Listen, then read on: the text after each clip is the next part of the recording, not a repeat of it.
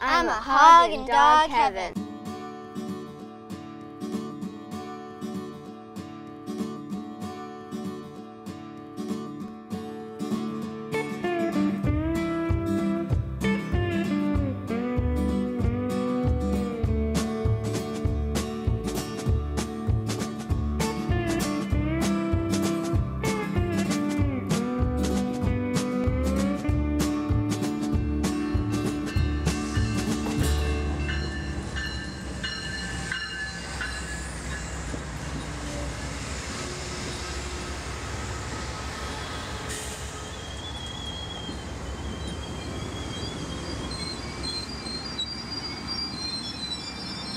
The majority overall is very, very excited what has happened to the town. And at first, when he first told them about Walldogs, they really thought that they were dogs and stuff.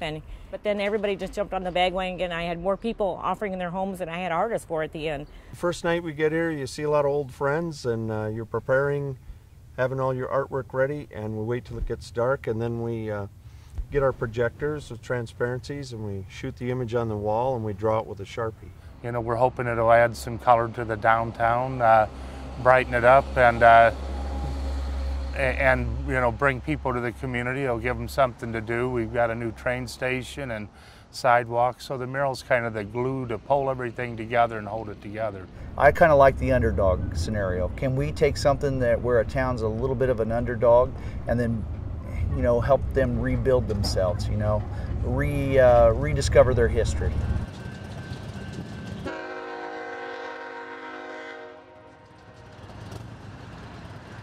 One of the murals that is kind of special to me is Roger Reman.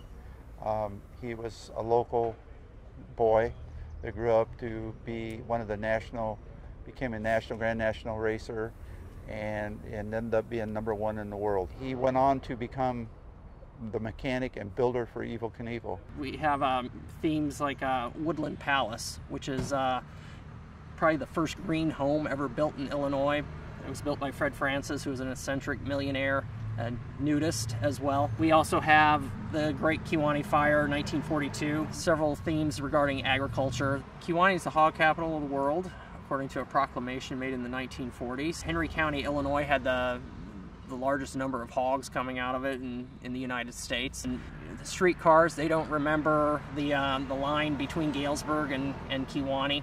And so it's all this fascinating history about Kewanee. And right here, we're standing next to the Sandy's wall, and no one has any idea that, you know, Sandy's hamburger chain that later on became part of Hardee's, right, was part of this community right here. Also, it brings about the history of the city. There's young people in this town that don't know what Kewanee really was in the past. And I do believe when you see the murals that's sitting by the railroad station right now, that it would make people really want to stop, because it says welcome to Kewanee. People can come over on, you know, or come down from Chicago, whatever, come on the train, get off the train, and enjoy Kewanee, walk around, check out the murals. There were people getting on in Galesburg and coming up to Kewanee, having breakfast, then getting on the train and going back. It's called the breakfast train. We've had people from Quincy, we've had people from Missouri that will ride the train up in the morning, stop and have breakfast, and an hour and a half later you jump on the train and you can be back home by afternoon. We're looking for activities, community revitalization, community pride, downtown redevelopment, and what we got out of this was all of it in one package. I just think it's going to be a fantastic addition to Kewanee. How do you know this is a hog and dog heaven? It is a hog and dog heaven. It's a hog and dog heaven. I'm a hog and dog heaven. I'm a hog in dog heaven. I'd rather be the dog than the hog. What about you? You have a choice. So, I'm a hog. In dog heaven. No, you're a dog in hog heaven. Snow Lake, it's now written on the water. Well, I don't even know. You won't see it on the top, they won't show it on the TV. Well, they don't even know. It's not sitting with your friends, it's not living with the family. Well, you may never know.